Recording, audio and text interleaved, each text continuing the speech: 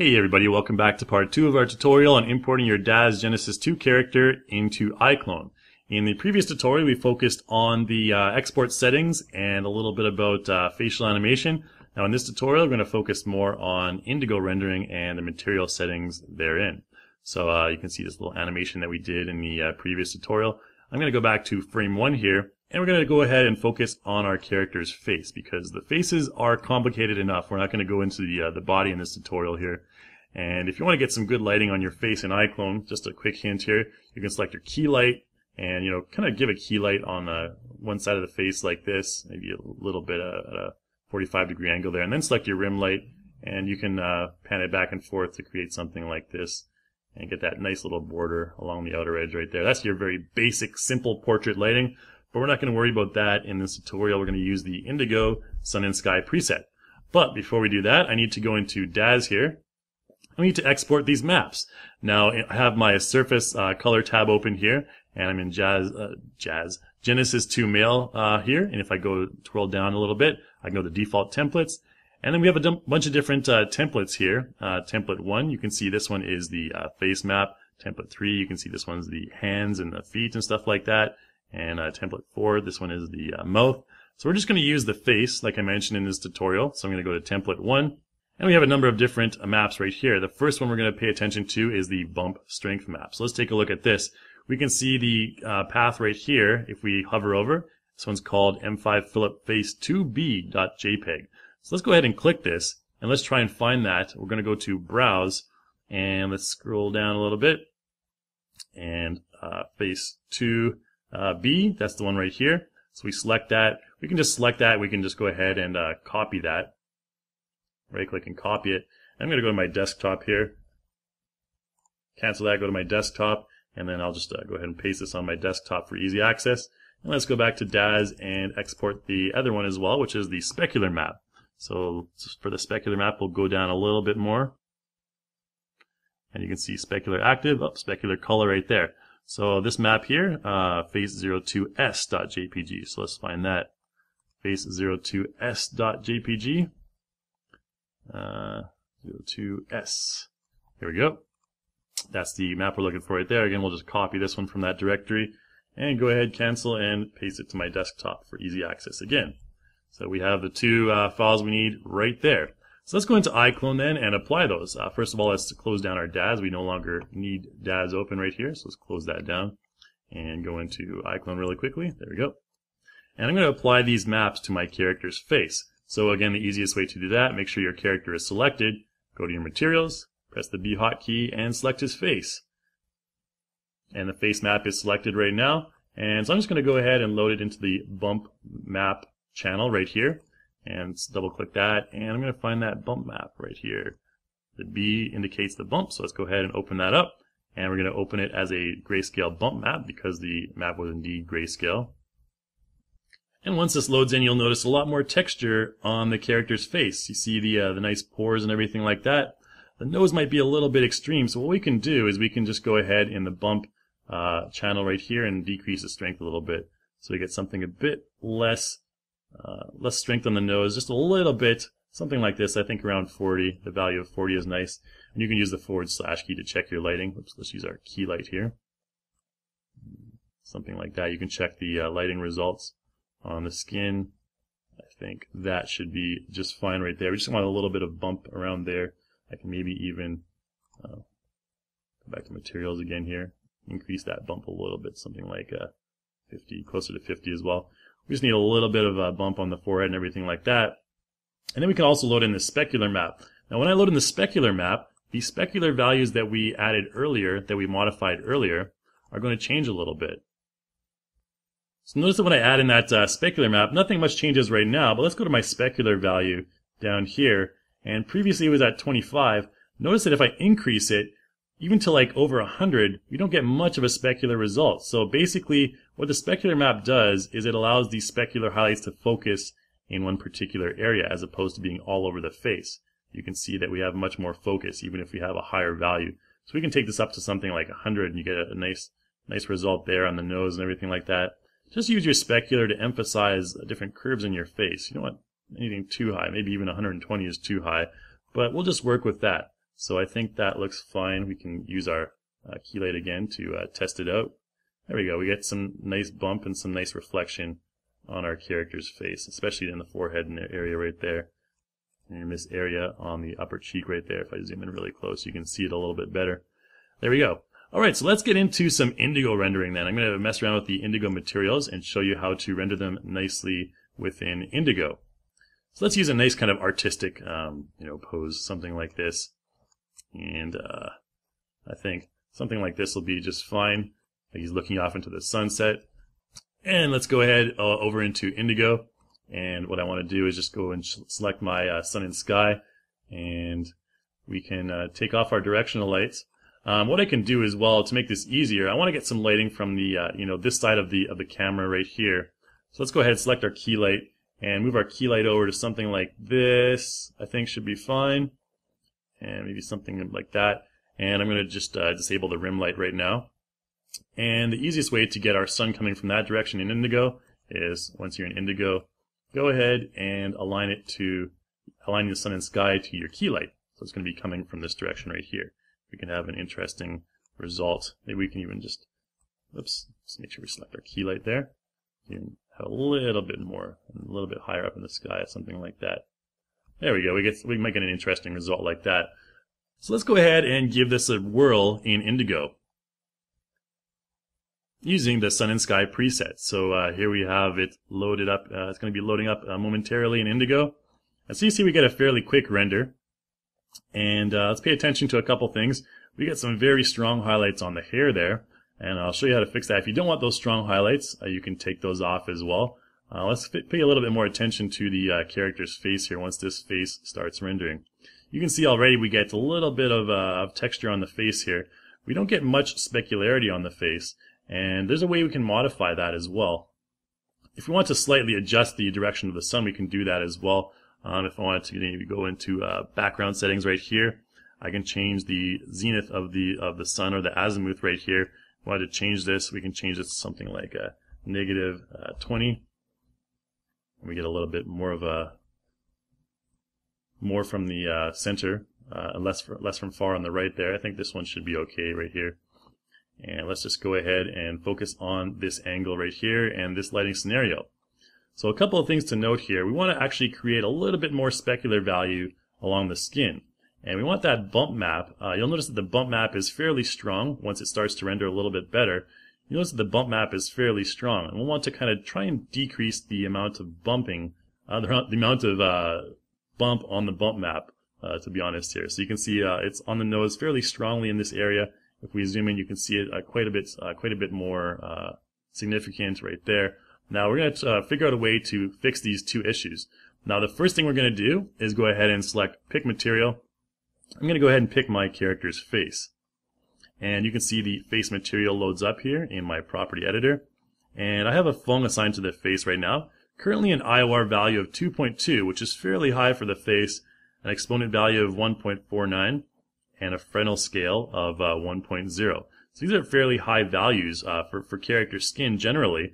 But if we wanted a bit more of a reflective value on the skin, we can increase that as well. Say we wanted him to seem like he has a bit more of a oily skin, or we wanted to create more of a significant specular highlight on his cheekbone and his nose and stuff like that.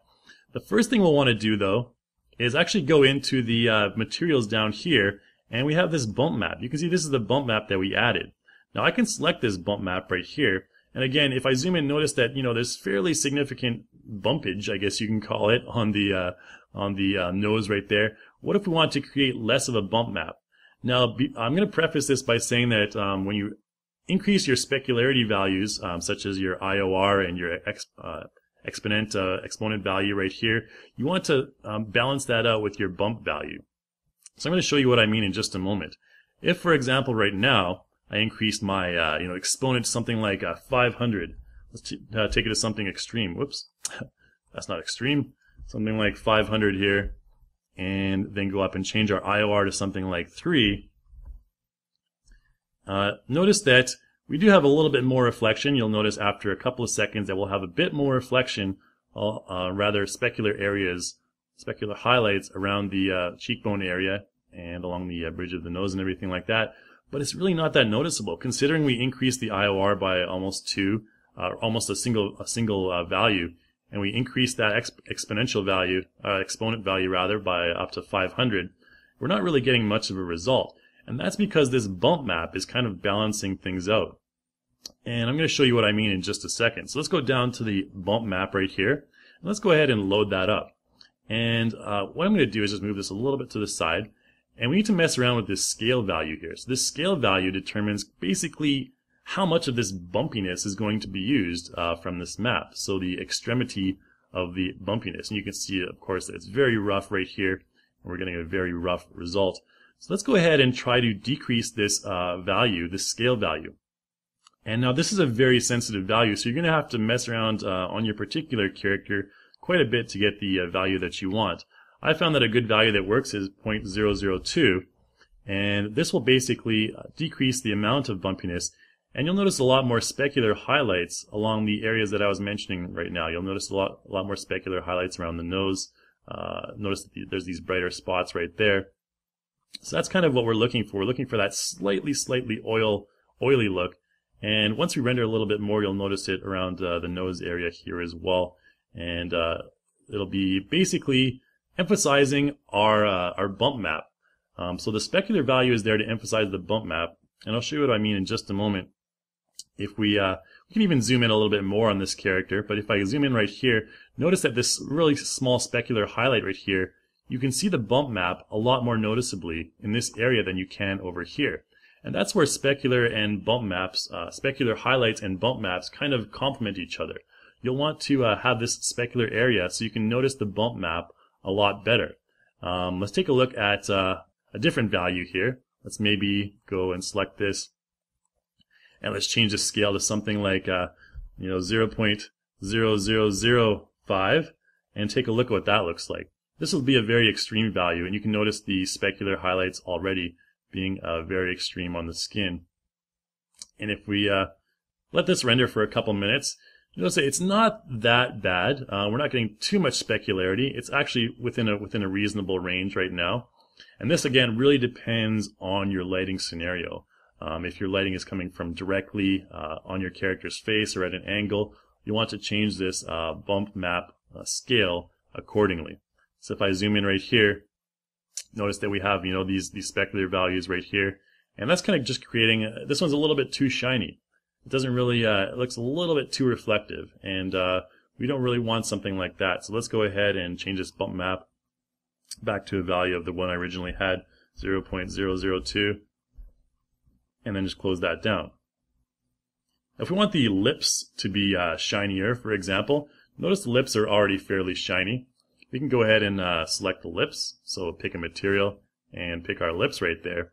And then the lips will be selected in our scene hierarchy there. And currently we have no bump map for the lips. So if I change the IOR for the lips, for example, let's change the IOR to the same values we had before for the skin. Notice that if I change the IOR to 3, we already have a lot more specularity on those lips. And again, that's because we didn't have a bump map applied. Like I mentioned, the bump map kind of counteracts the effects of the IOR and the exponent values and all these different Fung values. So if, for example, I load in the bump map, the same bump map I loaded in, because the lips are going to use that same bump map. If I load this in, once this is loaded in, you'll notice that we don't have a lot of specularity on the lips, maybe a little bit, still a little bit more than the face, but we can actually go in here as well. And you can see this one is 001 currently. So if we wanted to, have a bit more of a scale on this one, we can go ahead and do that. We can put a value of 0.009 and take a look at what happens there. Once I do that, notice that specularity on the lips goes down significantly, and we can even have a value. And notice that there's quite a bit of bumpiness on those lips as well. So generally what I'd want to do for these lips here, since I don't want them to be too shiny, I'm going to use a scale value of 0.005, and I'm going to go up and change this IOR to something like 1.5, and we want them to not look too shiny, look a little bit dry. He's not wearing lip balm or anything like that. All right, so we got a fairly decent result here. And now the final thing I want to do is I want to change the hair slightly. So I'm going to pick a material, and I'm going to select the hair. Now the hair is a little bit different because it's a combination of two maps right here. The null is the opacity map, so that's allowing us to have strands of hair and everything like that. And the material B is the wisps. So this is the actual material that we're looking at. So let's load up this one. And if we want to have, less specularity, it's fairly easy to do. We can even change our material type to a diffuse. If we do that, notice that we have barely any highlights on the hair, and the hair seems a lot more matte. For example, we don't have as shiny of a result on the hair. So that's kind of a cool example of how you can just really switch the hair over to diffuse. Again, if you wanted really shiny hair, you can go ahead and modify that Feng value. We all know how to, you should probably by now know how to adjust the exponent values, the IOR values, and everything like that. We go into more detail on those values in other Indigo tutorials. But if we just let this render for a few minutes, notice specifically that this area right here, we have a lot of nice highlights on the skin and everything like that. And over here, once this renders a bit more, we'll be able to see that the interaction of the specular and the bump maps a bit more, like I was mentioning. Alright, so we've been going a little bit more than 5 minutes. You can see about 5 minutes and 40 seconds here. And I've tweaked a couple of the values here. You can see the skin has a lot more specularity. What I've done there is just increase the IOR value, and I've tried to simulate sort of a sweaty kind of oily look to the skin that's being reflected off the skin here. And you can notice right here that that bump map and the specularity really play well together. So it emphasizes the pores, you can see right there. And especially over here as well and on the nose.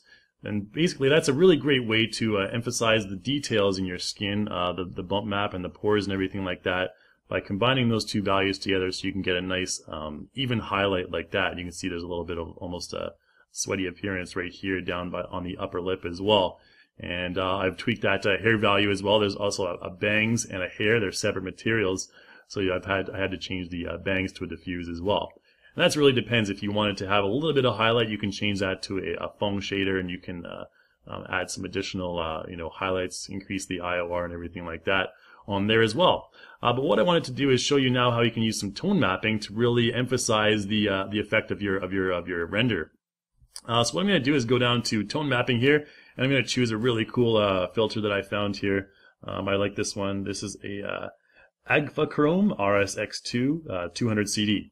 So you can see when I apply this, we get a really nice effect. This really high contrast, and now you can really see that effect of the specularity levels on the pores. This is a fairly high contrast scene right here. The lighting is really detailed, and you can even see like sort of a pimple on his nose and everything like that. All the details are very well defined when you have a high contrast scene like this. We can even change our white point value to something like try a D75 and get a bit more warmth in there as well. And you can see that with just a few clicks you can get your Genesis character to render like this. We get some nice highlights. It may look a little bit sweaty, too much specularity for some of you, but I was kind of going for the sweaty, kind of oily look on the face there as well. We could even adjust that EV as well, maybe something like bring it up to a value of 3, and there we get a bit more of a realistic result, a bit more of an even render, 3.4. We can get something nice like that, and these values, like I mentioned, can be adjusted on the fly. You don't need to start your render over again. So that's basically it for this tutorial. That's how you can kind of tweak your values in Indigo to create the ideal render for your Daz character.